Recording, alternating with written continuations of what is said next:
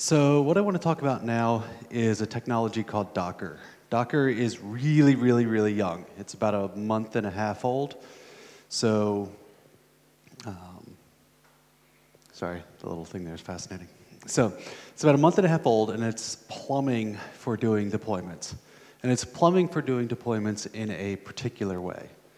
Who here was in Wes's talk just a moment ago? Okay, so not a ton of folks. I guess everyone who was in Wes's talk is headed for the coffee. So he talked a lot about release engineering. I'll rehash a little bit of it because lots of folks here weren't in there. So Docker does release engineering, does deployment. It's the piece of plumbing for it.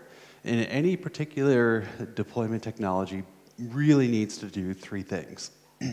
Has to get the bits on the disk, has to run something, and then it has to allow you to stop it, start it, tell it to get the bits on the disk or whatnot, manage whatever it is that is being released. And so what I want to actually do is talk about Docker and each of these three steps. So we'll go through it, and we're going to have lots of live demos of how this works, because talking about it's one thing, and seeing it is kind of a different thing with this particular technology. So when we're putting bits on disk, there's a lot of different ways of deploying something. So typically, if you're deploying a Java thing, you build a war and you push it up to Tomcat or something. If you're deploying a, Ruby type thing, you push it to, you push the whole Git repo somewhere. Python, typically, a lot of people do the same thing. And then over time, they're saying, well, wow, managing dependencies. Can you turn the volume down just a little bit? The echo is freaking me out. Managing dependencies just starts to get weird because you have all your gems listed or your Python packages listed. You build things into the war, but do you have the right version of Tomcat? Do you have the right things on Tomcat's libpath? If you need something native, does operations put the right thing on? And so over time, a lot of companies that do big sort of heterogeneous deployments start converging on the idea that your unit of deployment is a bundle with everything in it. It has the runtime, it has every library that you depend on, it has the source code, it has the configuration. And this is something that's been independently arrived at by my employer Ning, by Apple, by Google, by, I'm trying to think who else, .cloud wound up doing this. They made Docker. MetaMarkets, parts of Facebook. Lots of people wind up converging on this idea that you have to take everything and bundle it together and push that bundle out. And so Docker, this is the end state of a lot of the evolution of deployment technologies. And so Docker does this. This is built by people who have done this all before. And so, but it does it just a little bit differently. So Ning's particular one, our unit of deployment is a tarball with an RC script. So another way of doing it that's particularly popular on sort of cloud things is to bake a golden image.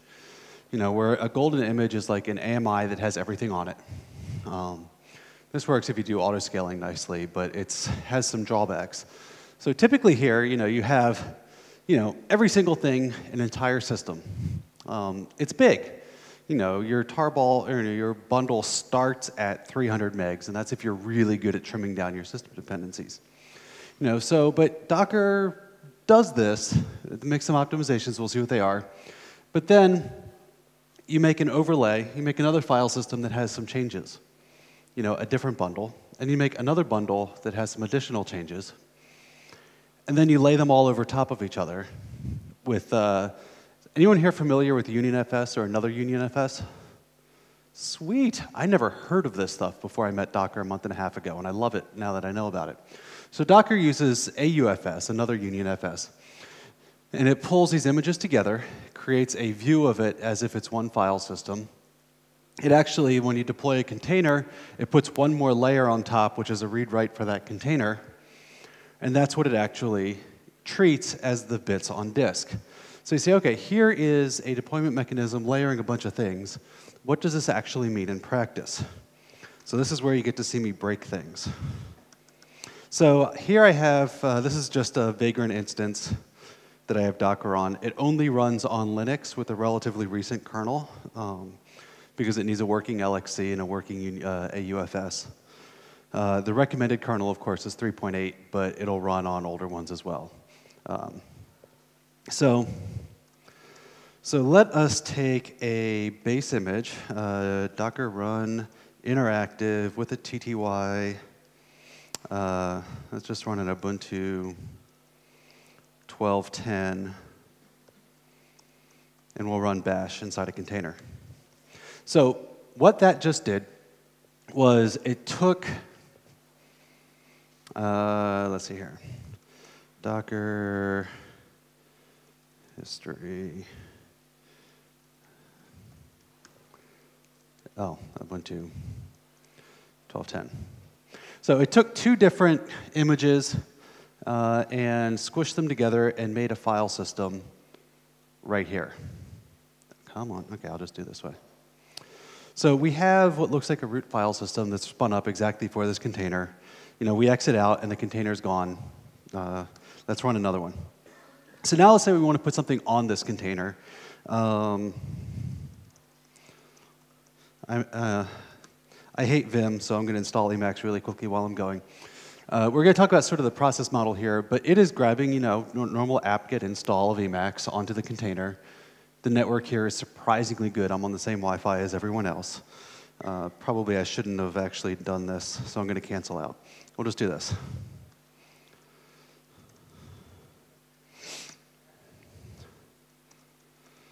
Okay. So if we look, though, let's inspect what it actually did. We can actually diff everything that it did against the base image that it came up with because it created a read-write layer for that particular container. And now, if we wanted to, we can take that container and save it back to an image that we can use again later.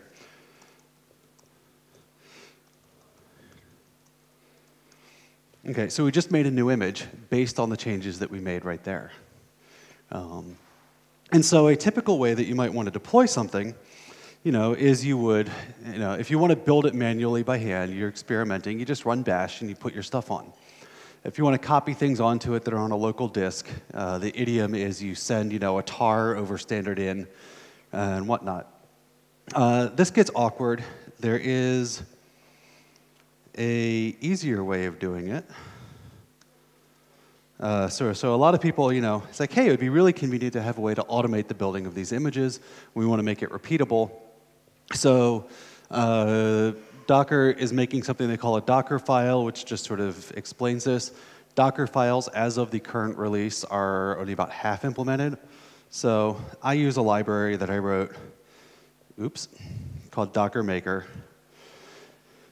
That lets you define what you want the image to look like. So if we look here, you know, you say, okay, I want to make an image. All of this is doing, and we'll run this, and you'll see the commands, is running command line stuff that you could do by hand. So it says, what image do we start at? Because this is a live demo, I am speeding it up and using the previous version. And what do you want to commit it to? You know, this is just some metadata on it, so you can figure out who wrote this thing. You can define environment variables that will be present whenever you run something on it. That becomes part of the image. And then, you know, hey, run this in bash. You know, in this case, you know, do an apt-get update if it's not there, install netcat, python, pip, and then use pip to install Honcho. Honcho is just a Python library for making use of proc files. Anyway, you can then put something from the local file system into the container and set a default command. So when I ran it before, you'll notice that I ran bin bash. I specified the command. That's not super portable. If I have a MySQL container and I want it to just start, I don't want to know what the command is for this versus that. So you set a default command, and I tell it to expose a port. And all of this gets baked into the image.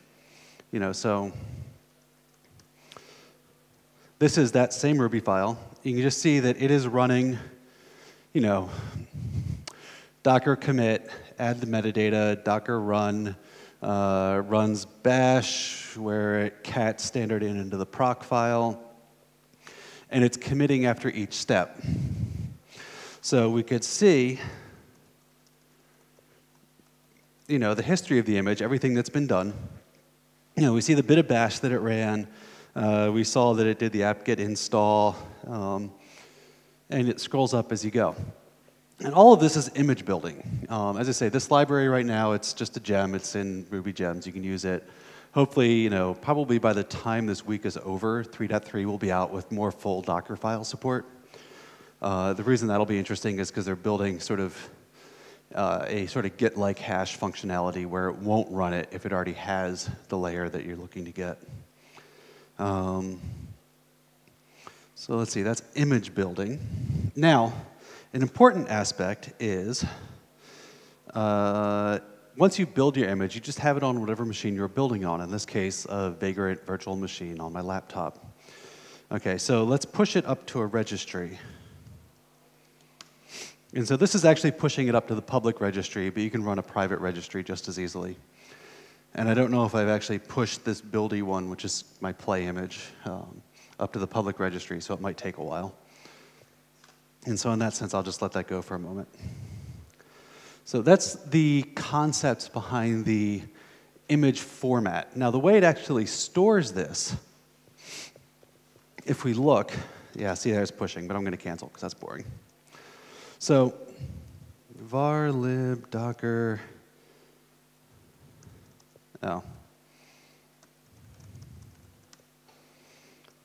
var lib. Okay, so it maintains a graph of images, and unfortunately this, is a small screen, so let me see if I can, there we go. So all of these are all the various images that it knows about, and it maintains a tree where if we look back here, each of these file systems, in this case, A2's parent is B7, B7's parent is base.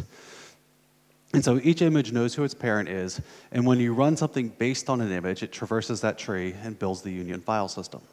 Now there's one part I haven't talked about here, which is how you mount external volumes in, persistent ones that aren't part of that, and we'll get to that later. Any questions about the sort of image basis, like how you get the bits on the disk? Okay, this is particularly nice because if you take just our case, a sort of medium-sized application, a few thousand servers, 50 or some deployable things. If we have Java 6, Java 7, PHP, Ruby, C, different libraries dependent for different things, how do we make sure we have the right version in every case? You can try splatting it into the tarball, put an LD preload, juggle all that around, but it's a heck of a lot easier if you can just say, look, here's the file system image I want. And so it's awfully convenient to have that golden image concept without some of the overhead. And when we get into the process, we'll see where that becomes nice. Questions about getting the bits onto disk? Going once. It is the end of the conference and y'all are tired. If you don't get questions, I will start asking you questions. I used to teach high school. I know how to do that. You ask the people in the back corners to keep them awake. I'm not kidding. No questions. Okay, so how does then Docker actually move these file system images around?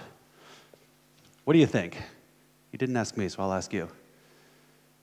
It just creates a tarball and slaps metadata in and pushes it to the registry server. Okay, so the second thing any piece of deployment plumbing needs to do is run something. So we got the bits on disk. We have the file system that we want. We created a read-write layer for this container. How do you run something on that? And typically, you want to run a process tree. Very few things are a single process. I mean, I guess if you're running .NET or Java, it's probably a single process. Anything else has several things. And since I was using the proc file earlier, I went with that again. Can everyone here, actually, who here cannot read a proc file? Everyone can, or you're not admitting to it? Who here is purple? Okay, who here isn't purple? Who here is human? Okay, you all admit to being human, you're awake. So this, basically a proc file, for just in case you're afraid to admit it, this defines, hey, I want to have a process named web, and you do that. And this is the smallest web server I could figure out how to make. This just starts a basic web server. It's included in the Python standard library, listening on port 7000. When you start it up using Honcho, the process tree basically looks like this. You have shell invoking Python. Now, you're running this in a container. You typically want to run a whole bunch of containers on a machine. These things run in something called LXC, or Linux containers. Do you know about Linux containers? Okay, not a lot of people do. Do you know about Solaris zones? Okay, same people, so that wasn't so helpful. Do you know about cheroots? BSD jails. Oh my gosh, everyone, go install FreeBSD and play. You should know about BSD jails. Okay, so the idea of a container is you have the same kernel. You have one kernel running on a host. And you have a completely different user space. I say completely different. It's not quite that simple. But in this case, you have a completely different user space. So you allocate a virtual interface. You allocate a root file system, the UnionFS. You set up the device tree. If you need to, you set up a TTY. You spin all of that up, and you start the process in that container. It's called a container because the idea is you can't get out. On Linux, AppArmor does a pretty good job. It's hard to get out. So on a given host, you want to be able to run a whole bunch of these things, and they're all configured to listen on port 7000, which is why they're all given their own virtual interface. But if they're all given their own virtual interface, which is just attached to loopback so nobody else can talk to them very easily, you need some way to map into that. And so Docker will have the ability to map ports into the process. So it spins up the interface and sets up IP table rules to map things that you tell it to into the various containers that you have running. So from each of these perspectives, the Honcho is the root process. It starts things. It has its own interface, has its own file system, is running on its own little server, and it is the only thing running there. There's no init. There's no other daemons. It is running a single process in the same memory space with the same kernel. So it has very, very low overhead. The last time I benchmarked this seriously, it was, 2010, so two and a half, 3 years ago. LXC, Linux containers, under full saturation, maxing out the machine, gave us about a 4 to 7% penalty on the network interface, and that's all. And that's only when you completely saturate the machine. Under normal load, 50 to 70% capacity, it was unmeasurable. So there's very, very little overhead for this. There's no memory overhead for it. You're just running a regular there's a little bit of memory overhead because you're reloading shared libraries, but they're tiny now. The kind folks at Berkeley that made this shared library thing should now put it back to bed. And so you run things. So let's see actually how we run it. We saw running a little bit. Let's see, let's stop being root. So, we make this thing. So we just ran it. Now we can say docker run, we want to detach this time, Brian M. Buildy. And so it's running. And every container that's running is basically given a hash so you can identify what the container is. You can see what's running with docker ps, which is hard to read because it's folding across the screen. You have the hash, you have the image, you have what the command was, when it was started up, how long it's been going, and the port mapping. Part of our specification said, hey, expose port 7000. So this is running on 49170.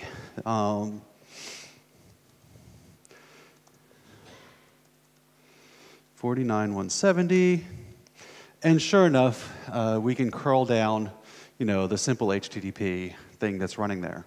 Now, if we want to, we can run a few more. -F, typo. We'll run a few more just for fun. So we've got a bunch running now. How many is that, 5? 6 of them. Oh, sorry, 5 because we have the status line up there.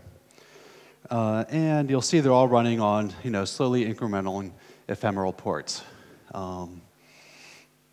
we can actually, let's see, let's pick one of these. Now, you can look at what's running there. You can get the standard output. There's nothing interesting. Honcho detects whether or not there's a TTY attached and doesn't bother outputting if there isn't. So what we can do is actually run one. Let's see. Run buildy, and we'll see that it is actually running one web worker and a PID. And we can kill it off. And so from the perspective of the thing that I'm deploying, this has spun up 7 of these servers running here, roughly equivalent to running an entire virtual machine in terms of isolation, but with almost no memory utilization. Let's see. So this thing thinks it's using 362K. I mean, that's totally boring, which is fabulous, instead of 512 megs for a virtual machine. Now, one of the things you can also do if you want to run it, you can limit the memory. You cannot yet sort of limit CPU shares, but the capability's there because it's just LXC.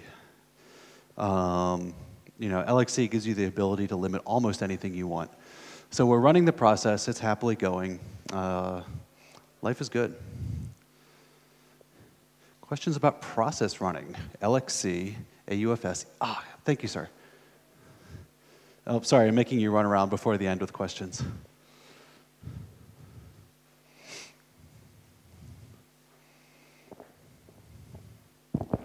Hi, I got a question.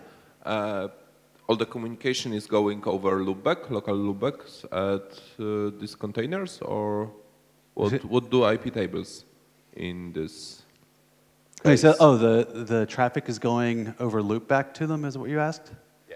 Yeah, so I fudged it. I don't think, it actually doesn't go over loopback. It goes over a bridge interface. And the bridge interface, if you want, can be allocated on loopback or it could be allocated on your public one. And so if we look, Docker -i-t buildy, bin bash. Oh, this is impossible to read. So each 0 has been allocated at 172.16, blah, blah, blah, totally boring. If we look on the host, this is really, why is it formatting it this way? Okay, so what you can't easily see, there we go. We have a Docker 0 loopback, or not loopback, bridge interface, LXC, BR, you can't read it. So it creates a bridge interface and then creates child interfaces over that and runs it as bridge networking. So you have a virtual interface on a bridged one that by default is listening on 127, and then there's an IP tables rule set up to route things there.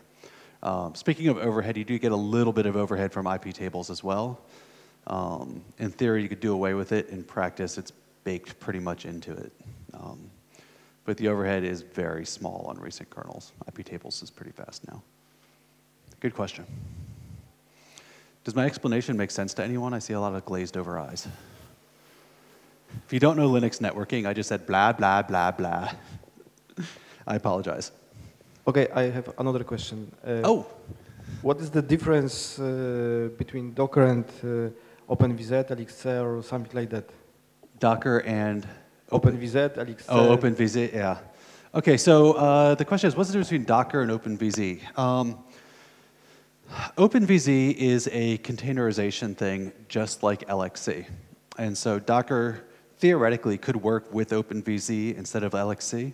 The difference is LXC is actively developed, and I don't think OpenVZ has had a release in 2 years. I could be wrong, but I don't think it has.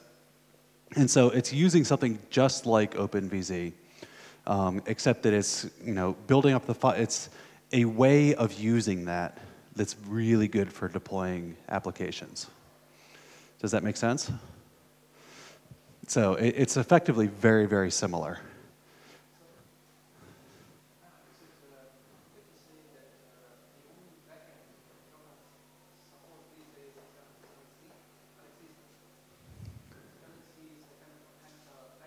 Okay. Yeah, so the question was asked was, is it safe to say that LXC is the only backend that Docker supports? And yes, LXC is the only backend that Docker supports, full stop. And today it's LXC running on x86 64. So it's very limited on what it can run on. Any recent Linux is theoretically supportable. It's just no one's bothered yet. The project is a month and a half old. Okay, process questions before I dive into the next bit. Oh, we do have one. See, I love this audience. Questions are good. Makes me think you pay attention. Okay, that's a quick question. Is there a Docker daemon running? Aha, very good. The question was, is there a Docker daemon running? Yes, I didn't talk about how Docker itself runs. So there is, in fact, a Docker daemon running. It is the same process as the command line that I've been invoking. It was just told to daemonize. And the Docker daemon, this is basically for performance. It starts up and it manages the state of what's there. Now, the different things that are running are actually independently daemonized. So, you can kill off the Docker daemon and, they stay there running. Interesting choice. I'd have made them child processes, but, it's whatever. So there's a Docker daemon running. You generally want to start it up over, with upstart or a normal service, however you want to do that on the system you're on. Most of the work on Docker is being done on Ubuntu right now, just because most people use Ubuntu right now. And so there's, I'm using upstart for the demo. The command line client talks to the daemon right now over a TCP port. Go11 fixes the reason that's a TCP port instead of a BSD socket. A remote CLI is due out any day now. Or sorry, a remote, not CLI, remote API, like HTTP style API. I'm of mixed opinions. I kind of like using a BSD socket and SSH, but everyone wants an HTTP API so they can script it more easily. So all the commands actually go to the daemon does everything. The command line I'm doing is just communicating with the daemon and telling the daemon to do things. Very good question. Okay. Cool, I've got plenty of time. Okay, so we've looked at, so the two main components, how do you get the bits on disk and how do you run things, we looked at. And finally, so you're running things, you have, how do you actually manage all of this stuff?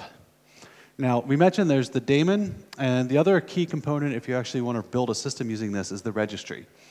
The registry just has a standard API that the daemon knows how to talk to, and you can push images up to it and the metadata about images so you can then pull them back down.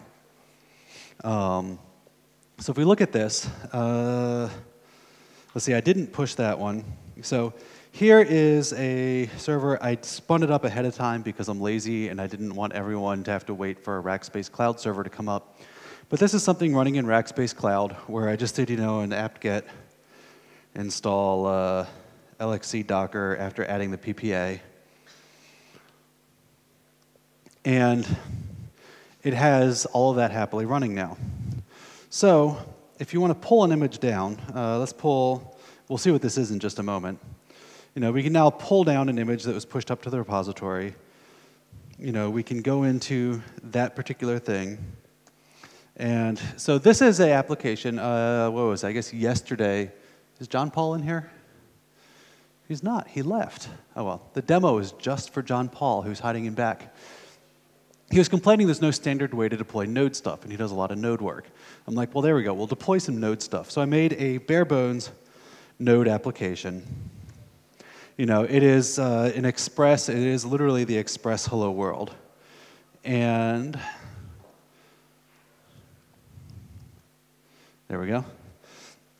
I set up, let's make an image for that. We'll start with, this is another case where to speed up the demo, because I didn't want to do an apt-get install, I used the old version, but this works just as well on Ubuntu 10.12.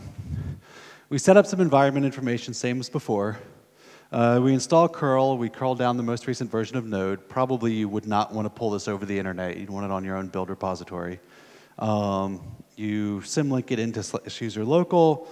If there was an app there before, you whack it, you copy your application into the image, you set the default command to run Node, and you expose port 8000.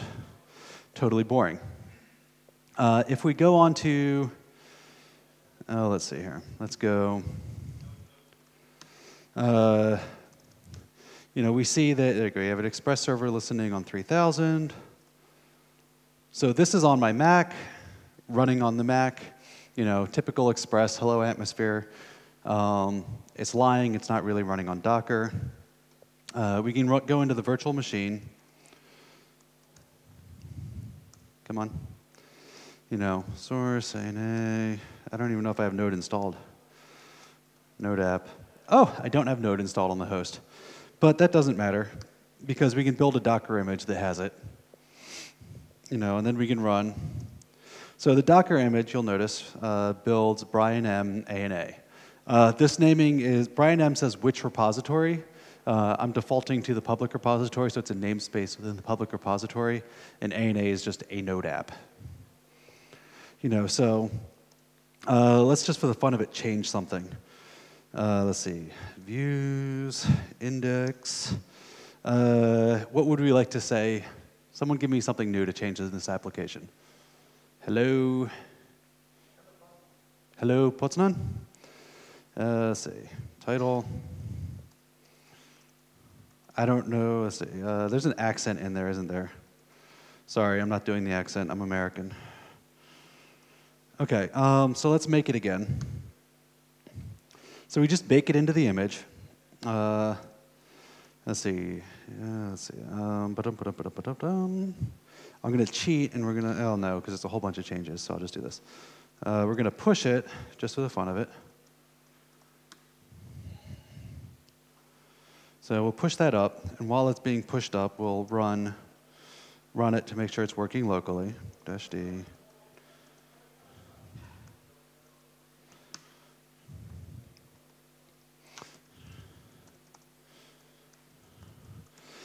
So there's just, because people run things, there's a little shortcut to get Docker port, the image.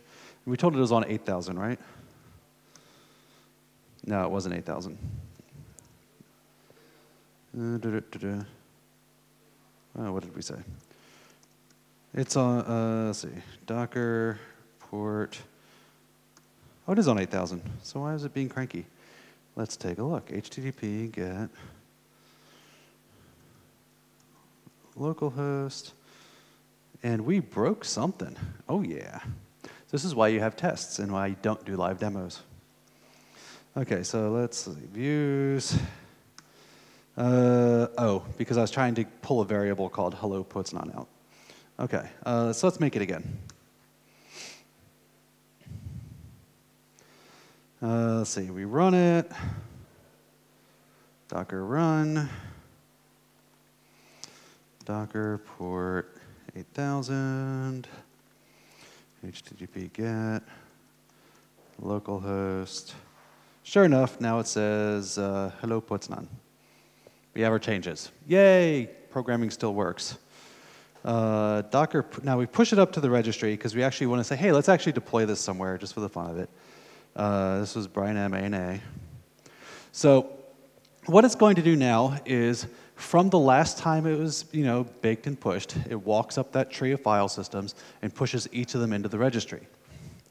And it takes a moment, not terribly long, because what the Union file system does is every time you change a file, it takes the new file and puts it down there. It just basically overwrites it, but on the read-write layer, not underneath. So you still have all the old stuff. So, despite the fact that, see, it's skipping, you can tell I was playing with this image a lot, so it has a long history. Yes, sir?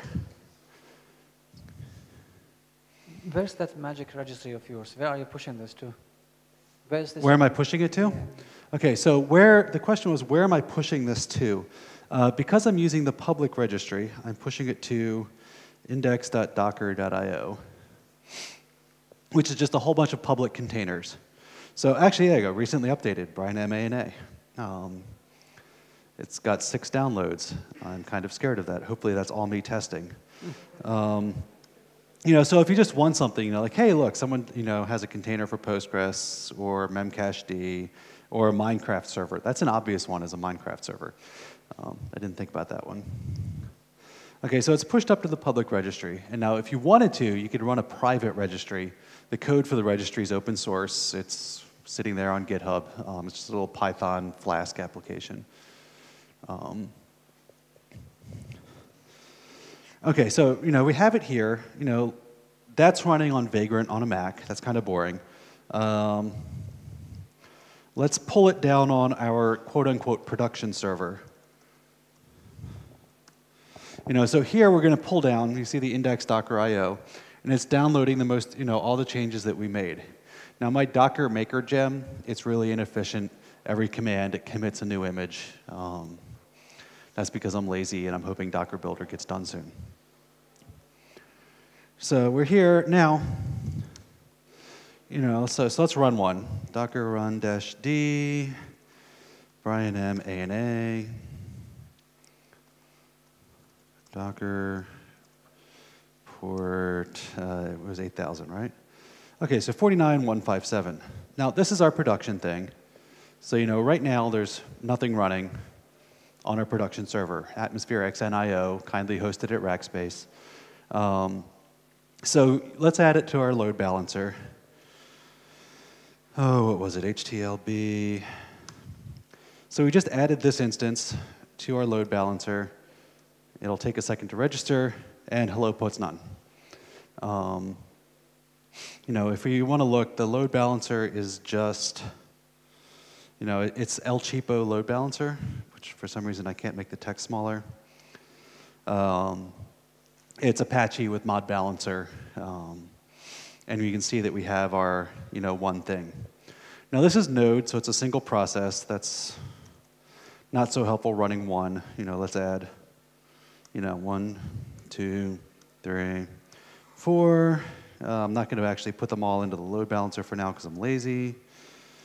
Docker port 8000, HTLB.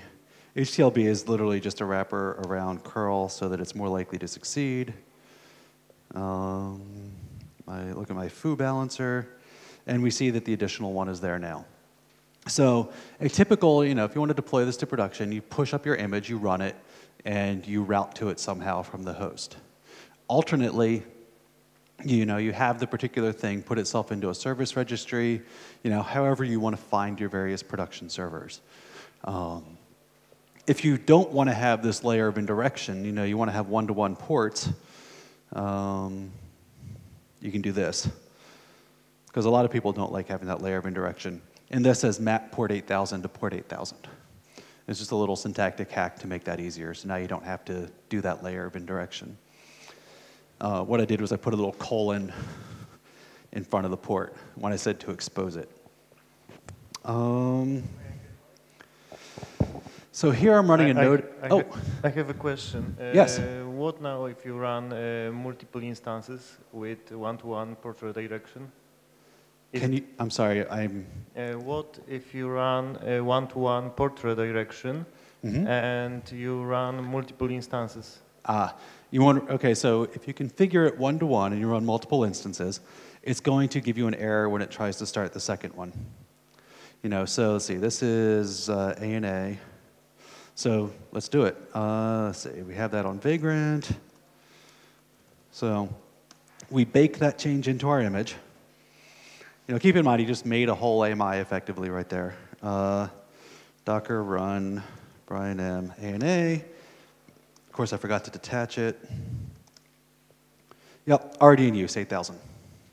And so it says, sorry, can't do that. Which is why, by default, it just picks an ephemeral port and maps it over IP tables.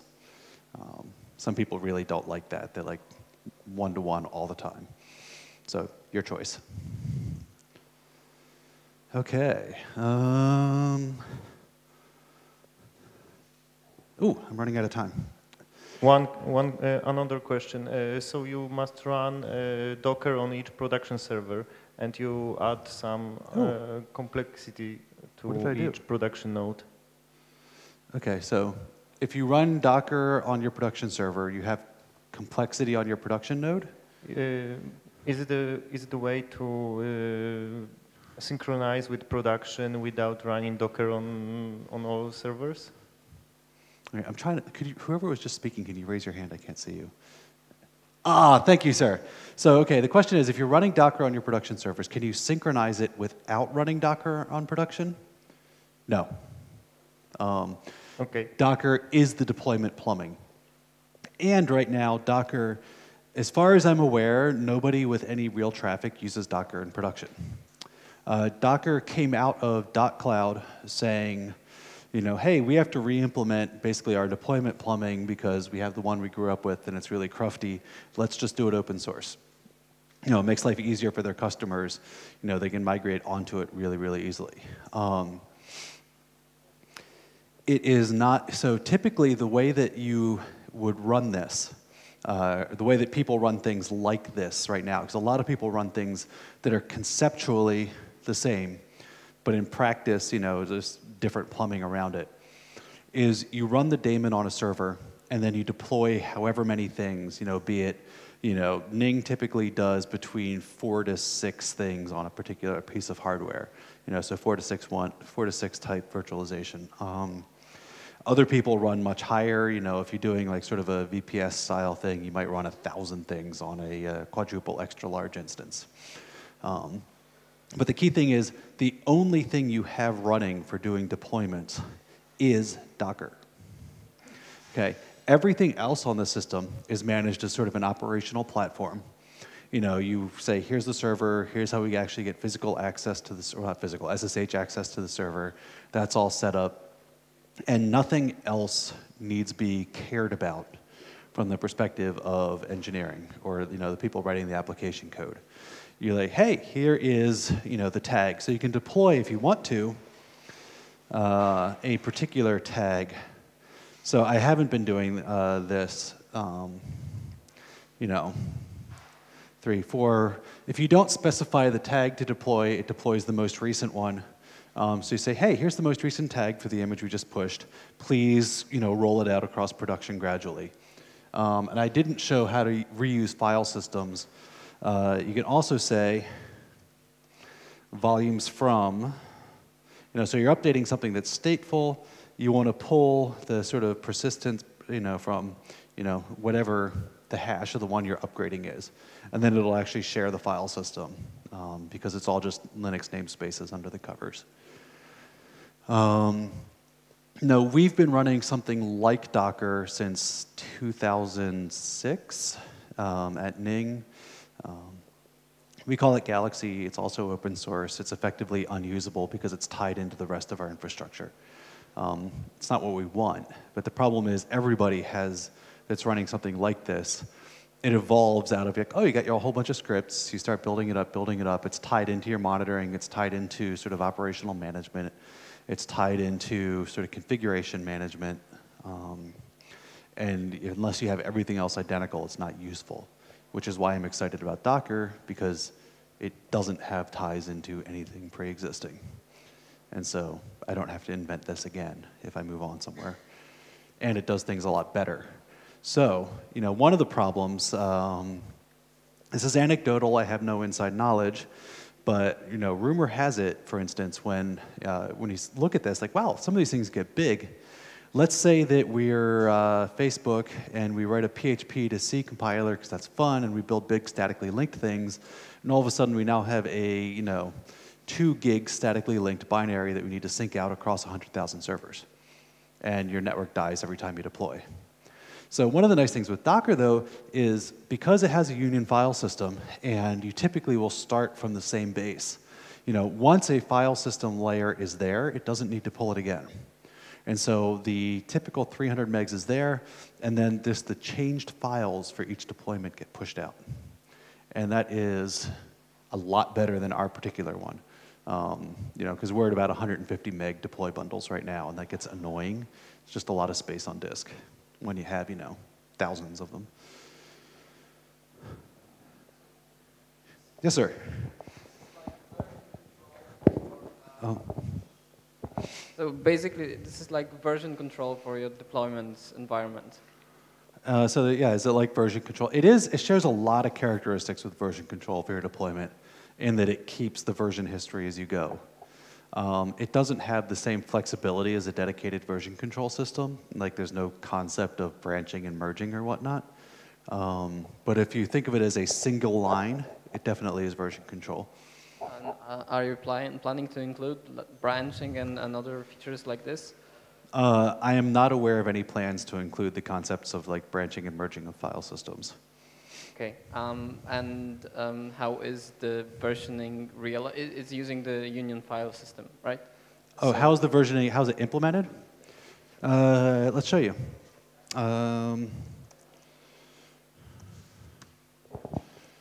So, var lib docker. Okay, so if we look at, let's find one of our things that's running. Okay, so this is the, so right here, we have the sort of representation of a container that's running. And here is the read-write file system dedicated for that container. And if we look, we can see the root file system, that's the Union FS, that is, the sort of view of the file system that's presented to the container underneath that read-write layer. And we can see how it is built. .json. Oh, it's really a mess. Let's see, ID. There we go, image. Okay, so how it's built is if we go up to graph. So here is the first, the parent image. And the parent image has a whole bunch of stuff there. And you'll see that there's a layer here that has the changes that were added. So this one looks like one of the Brian M. buildies because it has the proc file. This is actually the topmost layer on the Union FS underneath the read-write for the container. And we can see this tarball is basically the portable version that gets uploaded. So we've pushed this, so it made a tarball. And if we look at the JSON, let's see, it's a big ugly mess, but somewhere in here is a parent attribute. Anyone see the parent? I don't think I have JQ or whatnot. Anyone remember what the Python module that magically formats JSON is? Nobody remembers? Everyone should know this one, but I don't either. So anyway, somewhere in that blob of JSON is a pointer to the parent. And so, what's that? Second line. Oh, parent, thank you. And so, we can go back up there and go into the parent. And we see here's the next layer down. The next layer down actually didn't have anything. All it has is the dev tree, which is handled differently. Probably that's because I was committing something like what's the default command. And so this will actually be effectively elided when things get pushed. And you can trace that all the way. So when you actually put it onto the server, all of these things are splatted onto the file system. And then the Union FS configuration, which you can see in, let's see, I want to go out of graphs, into containers. I'm not going to dig in.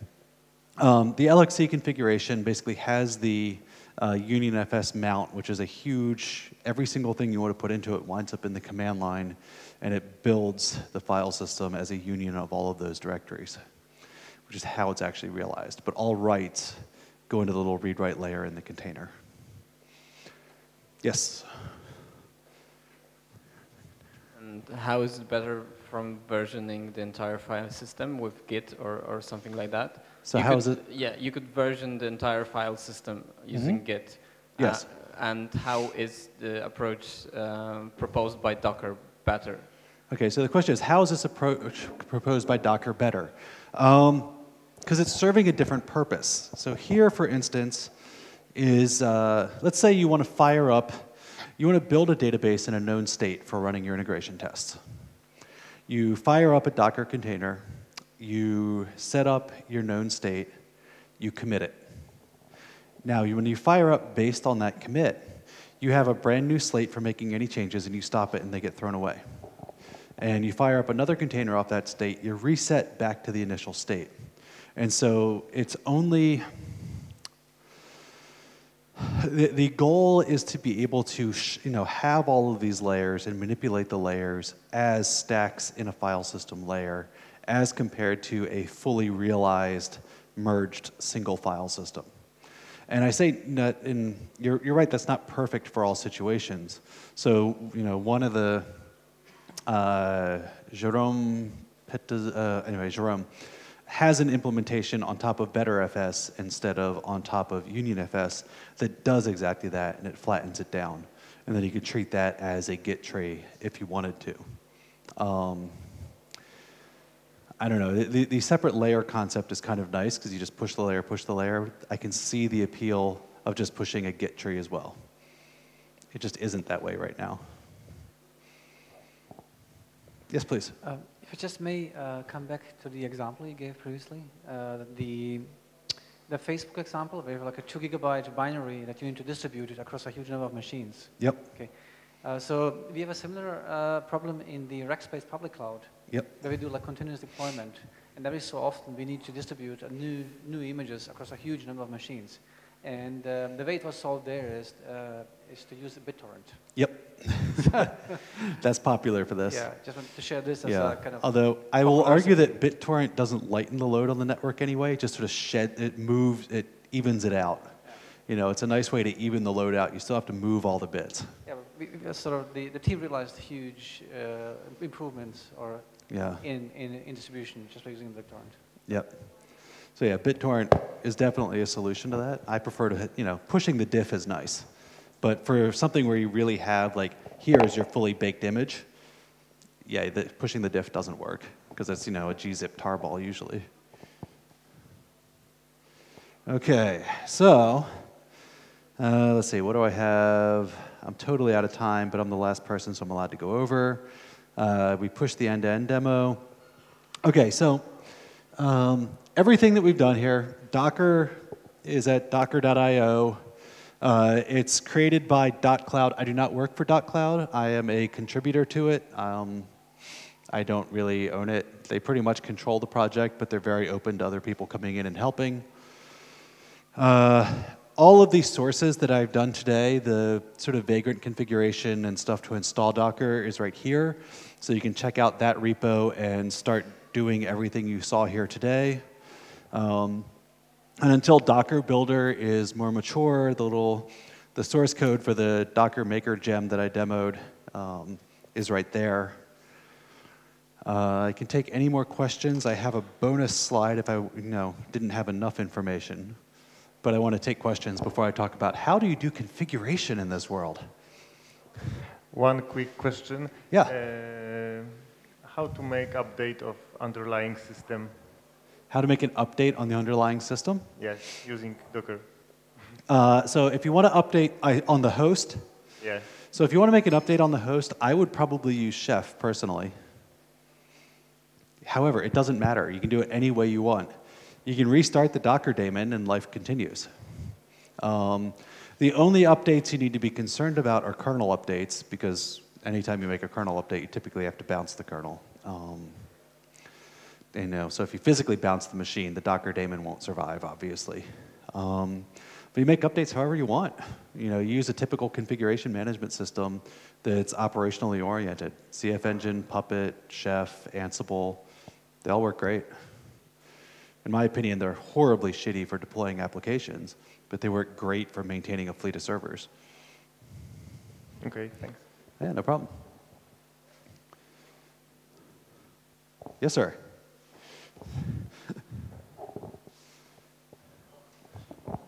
Except from the overhead, how is it different from sending snapshots of a virtual machine? Okay. So other than the overhead, how is this different than sending snapshots of a virtual machine? Like patches from the virtual, you have a base virtual machine and then you apply patches to it. Yeah, you're not, so when you say a virtual machine, you mean like a hypervisor style virtual machine? Like VMware, KVM. All right, so typically a hypervisor it runs its own kernel, it runs its entire memory space, it's all pre-allocated and it doesn't share it very well. So in terms of getting the bits on disk, whatever, you're sending a diff, it's not going to be much different. In terms of running the process, it will generally have significantly less overhead than a hypervisor because it's sharing the kernel and sharing the network stack. And It'll generally have, so less memory utilization, sort of less network overhead, So KVM, going back to where I was saying like the LXC overhead is on 4 to 7%, at the same time, KVM overhead for us, we were measuring is closer to like 15 to 20% overhead when you're fully saturating it. Again, it wasn't particularly measurable under nominal load, but it's nice to be able to absorb bursts better. You can run more things with this a little bit easier because you're sharing the memory. It's, do you know a good thing that pushes sort of, like either like a VMware image or AMI or I don't know what Rackspace calls their images. What does Rackspace call? What's OpenStack call images? Images? Okay. I don't know something that sends diffs of those very well. If you do, I'd like to learn about it. What's that? I think Azure is trying to... Azure? Okay. Yeah, trying to do something like this, but I'm not sure. I'm not very familiar with it. Yeah. So basically the concept is very similar. It's all about performance. Well, it's about lower overhead so you can run more things on less hardware. Like it's easy to run this on EC2 if you're on EC2 or I demonstrated running it on Rackspace if you're on Rackspace. I ran it on my Mac under Vagrant. It's very portable and easy to do that way. I would not want to, so right now I just left, 8 or so of them running. I would not want to spin up 8 or so VMware or VirtualBox virtual machines on my laptop, particularly VirtualBox because they would just start dying. At least VMware would slow down instead of die. Thanks. Oh yeah, happy. Okay, I see people approaching, so I think I am absolutely out of time now. Thank you, everyone. Kind of.